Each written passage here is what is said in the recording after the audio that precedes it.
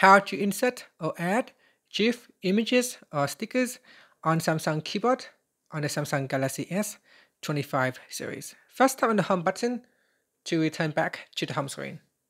Now from the home screen, swipe down at the top to open up quick settings. In here, tap on the settings icon. Next, we scroll down and then tap on general, management. After that, tap on Samsung keyboard settings. Then scroll down and tap on select third-party content to use. And make sure Jiffy and tenure is turned on. So tap on the toggle button to turn it on. After that, tap on the home button to go back to the home screen.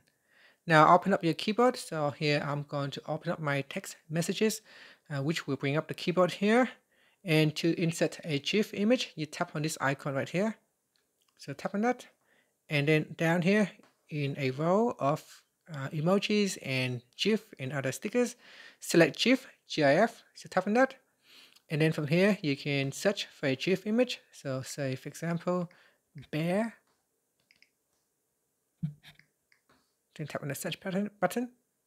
Or you can search for anything that you like and then just insert that into your text. And there it is at the top. And if you want to go look for trending images, you can tap on the trending tab, happy, fun, thumbs up, and so on.